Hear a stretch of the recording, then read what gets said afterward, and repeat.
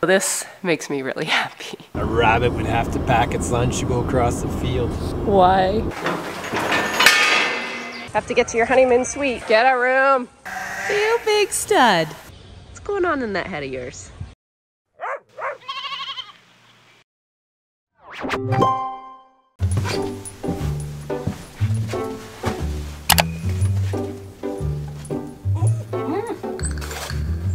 Okay, let's go, Terry. Let's go, Terry. Oh, Mackenzie. She's like, Get me out of this. Oh, we forgot our dates. Our dates from our big date. Bye. Good morning. It is Saturday. It is raining. I am going to take today and go visit my sister. So I'm going home. Oh, it's a big wool festival in Paris, which is where I grew up. So I'm like, well, that's the universe talking. Because Monday I'm supposed to get all my wool projects that I've been making. Not I've been making, that Mariposa has been making. This is the universe telling me I need to leave the farm for a few hours and go visit my sister, go see some wool projects and get inspired and see some really cool people and creators. Just a nice day away, guys, and I don't even feel bad about it. I cannot handle sitting by the window and watching it rain one more day.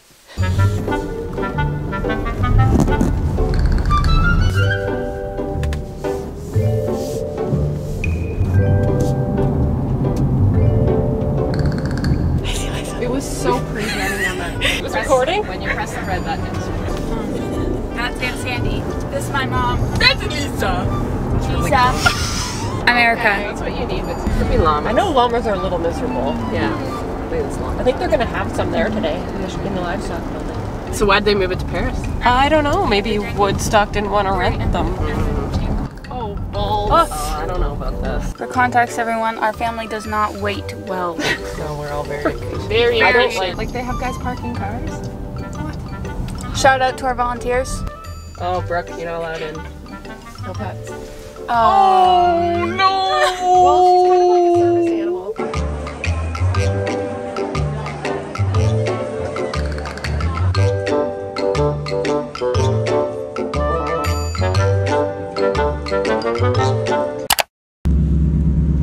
Hello, I'm inside a grain bin, and if you're claustrophobic, I don't recommend. Ugh.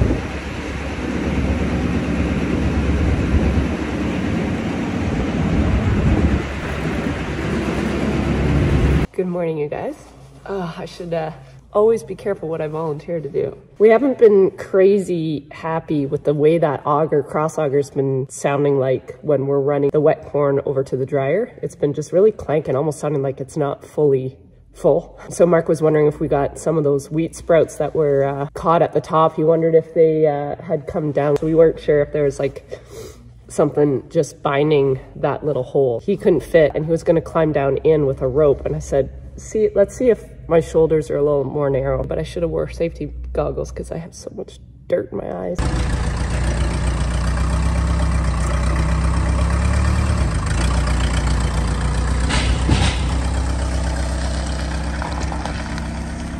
Today is wool day. Mariposa, the wool company that I took you guys through the tour, I don't know, a month, 2 months ago maybe. They finished up all my projects maybe a week and a half ago, and it showed up half an hour ago, and I've just been in awe of my skid. I'm so happy to have been able to work with Mariposa. They did such a good job. They did everything. They packaged it, they labeled it, they boxed it and put it on a skid for me because I couldn't get there. Like they went above and beyond. And I am just so thankful to be able to work with such cool people. Here's a little unboxing. I'll put down my camera. Typically with my merch or anything that I do, I like to base it off of things either I've asked you guys what you want. It's not really why I started the channel, but emails and messages are always flooding in on favorite characters you have. So of course the merch that I just designed, we have a hoodie that has goat on it. The other one is a picture of some of all my favorites. So it's Ruthie, Goat, Ruby, Rosie, Poppy. I called the sweater Squad Goals. Of course, my squad is my sheep. I did a little onesie to celebrate Belinda's little baby. That's here any minute, literally, of any day now. That merch is actually coming out this Thursday, October 21st. This video should come out Wednesday if I get it done. So that will give you guys time to get on the website and be able to order it. As of the wool stuff, I'll give you lots of warning as to when I'll launch that. So here we go, here's the unboxing. So this is the Billy collection. So it's a black skein and a natural white. So it's not, I didn't dye the white. So this is my wool.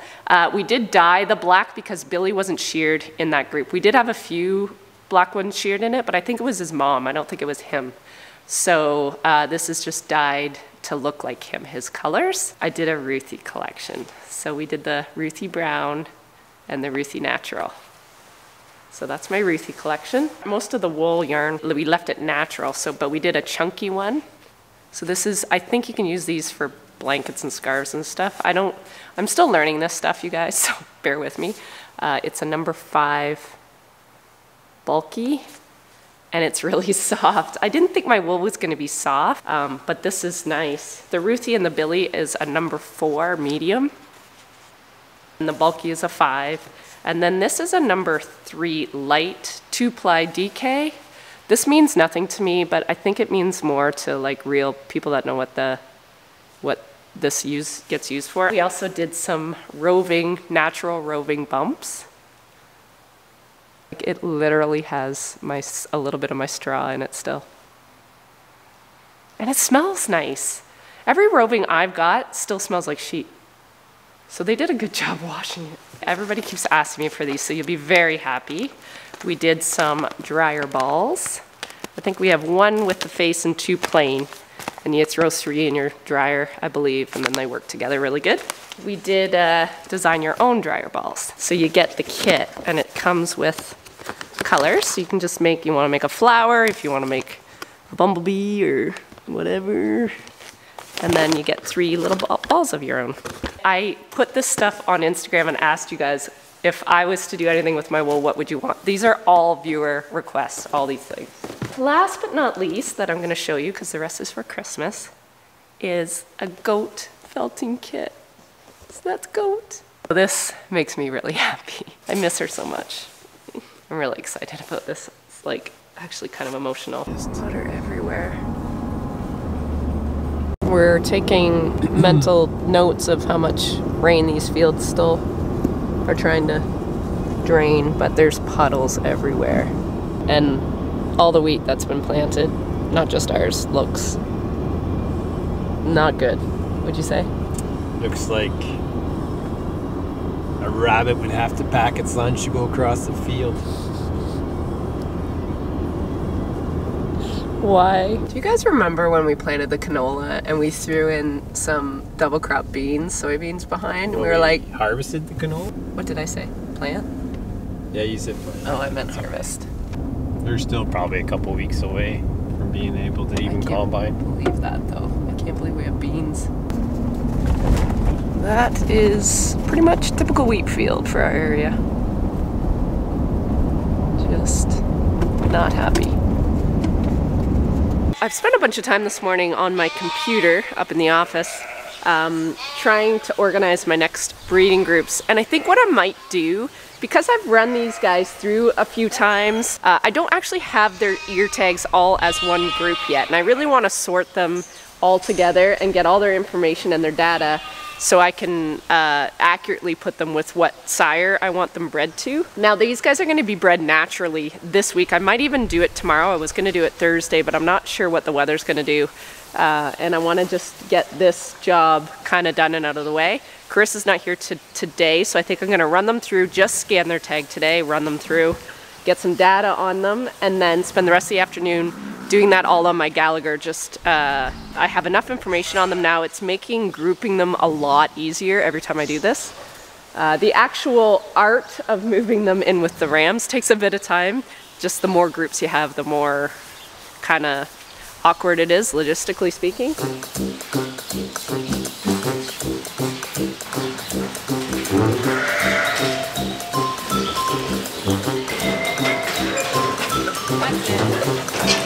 Yep.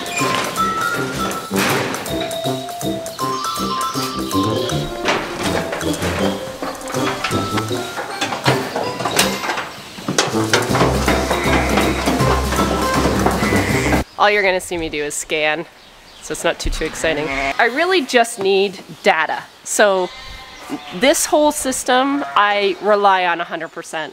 And I'll kind of show you when I'm done what I collected today and then how I make my judgment calls upstairs, if that makes sense.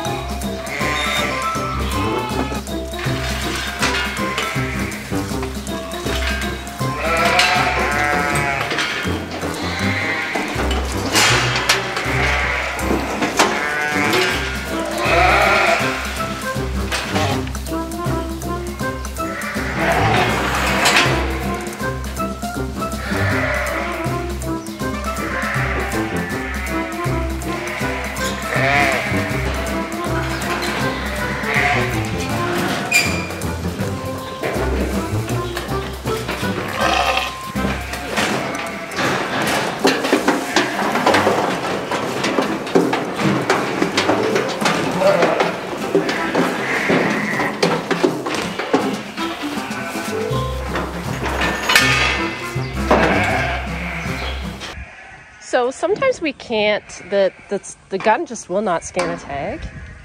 And this is a young ewe, so it's not even that it's old, just sometimes they lose their read. So what I have to do is scrape the oils off it so I can read the number, and it's really small. So 501-880-367. So then on this I have to do find tag 50880-367, I think. Yes. And then I press enter. And that's just a different way to get her information. But she is in here, but for whatever reason, the gun just doesn't want to scan it today.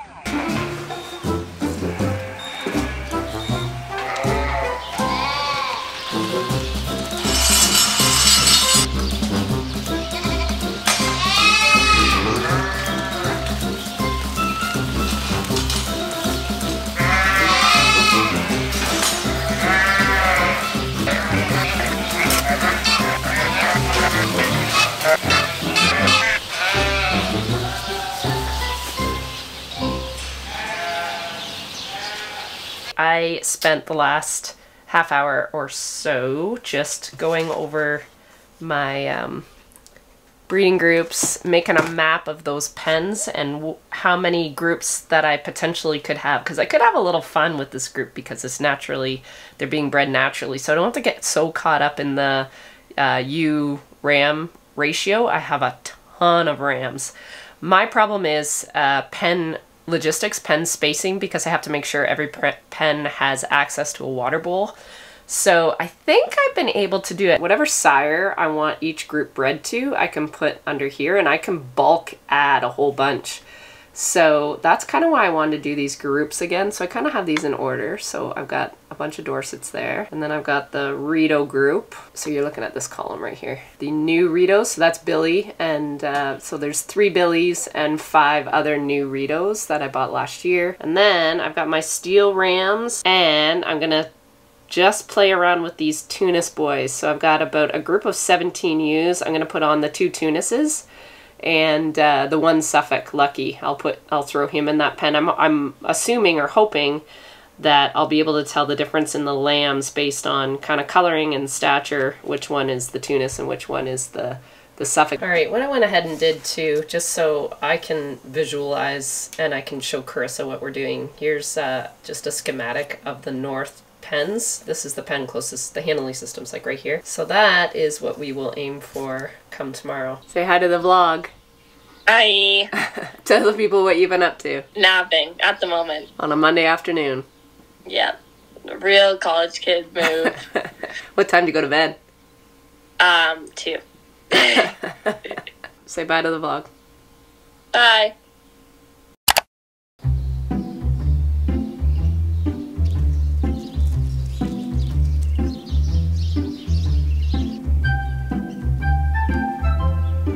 Good morning. It's cold. Well, cold in my universe. We are going to take the list that I did yesterday, which is in my pocket, and it's gonna be a bit awkward and a bit painful, but this is kind of my goal.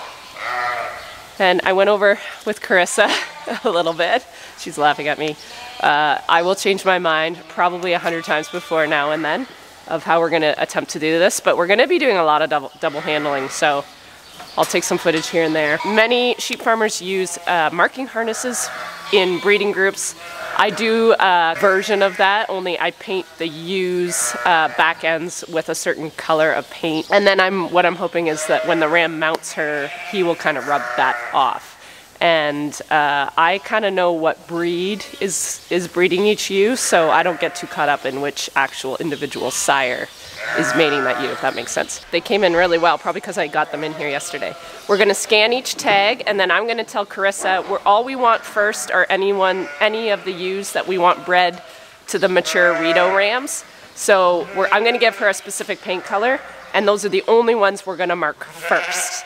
And then they're gonna go back, all the other ones are going back into their pen. This is where the double handling happens. This is when, if you're setting up a handling system, if you can have multiple drop zones, I strongly recommend that. I have a couple I can use, but on a big group like this, when I wanna split out 5 groups, it's a huge limitation.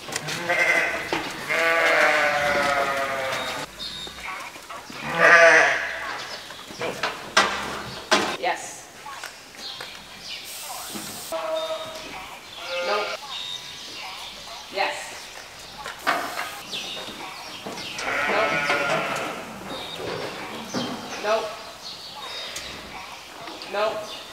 That's it. So just 2 in that group. What did I say? No goes right.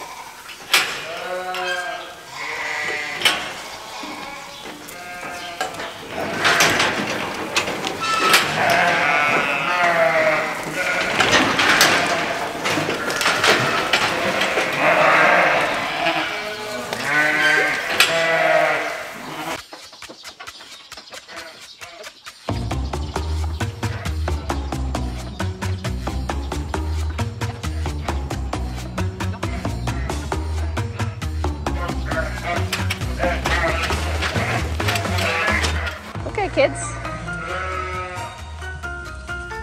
come on. Have to get to your honeymoon suite.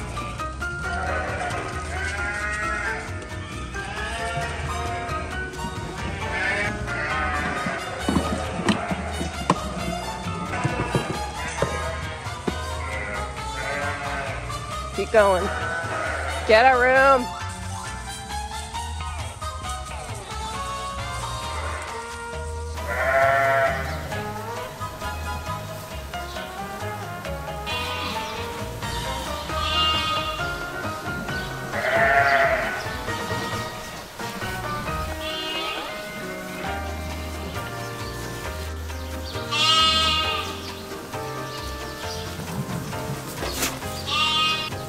Goodness.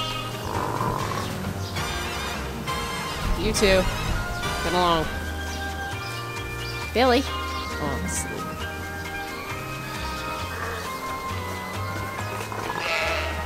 Guys. No.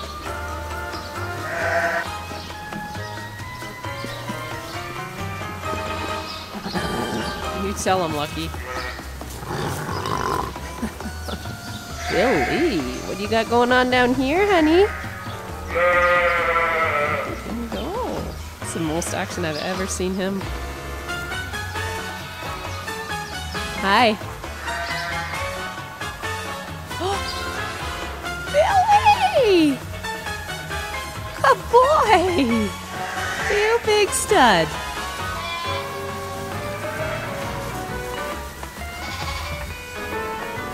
Billy is in love. Are you in love?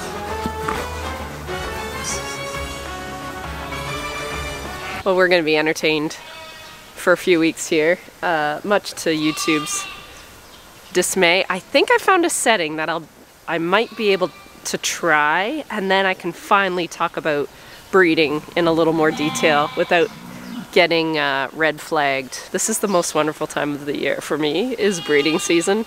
Especially right now in October. This is their natural in season. They'll be breeding probably pretty quick, and I don't have to spend a lot of money to convince them to do what they're designed to do. We took our time this morning and we got the 5 groups done. It worked really well the way we did it. Unfortunately, a couple of the groups didn't get painted. It doesn't really matter. The paint is more just for my visual to make sure the rams have some on their chest, and that the females, I can tell if they've been mounted. But they all get scanned anyway. Oh my gosh, there's so much breeding going on. We have 5 groups. This group here are my steel rams. So the steel is not an actual breed. It's a composite breed that the owners that I bought these sheep from, their last name was Steel. So that's why I've nicknamed this breed Steel. The breed is based on a Dorset Rideau base. And then they've brought in a few New Zealand traits, I believe. Marge is in this group. What are you saying, Marge? Right there. I was talking to my nutritionist last week when we were in the fields here. I think it was Thursday. Last Thursday they swung by to take a look at the flock. And they asked if I had any questions. I said, the one question I have is, why are my rams losing their wool about this time every year? This is an ongoing issue that I seem to have. And it usually starts mid to late fall, and that goes right into the following season, like right into winter. It's not that they're losing it, they're eating each other's wool, which to me means like they're lacking something or they're bored. I'm hoping the breeding will somewhat distract them for the next month, and maybe we will see a little bit less wool eating. So yeah, there's a lot of breeding going on. These are naturally bred, so these guys will all be together for the next 34 days. So I'd like 2 17-day cycles. Should I keep them in a little bit longer than that? I could keep them in for like 37 days, but I'm like, I hate it when I've been lambing for like over a month. You're tired. You kind of just want it to be done. So we'll sacrifice a few off the tail end. Most ewes in season, if they are cycling properly, which most of them should be, they should come into heat that first cycle. So those first 17 days. Hello, Billy's mom. Hello. Are you gonna have a Tunis baby?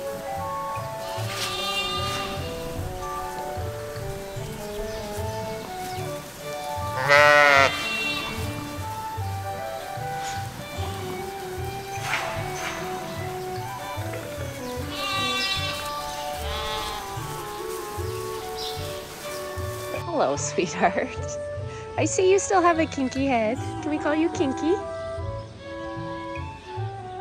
What's going on in that head of yours?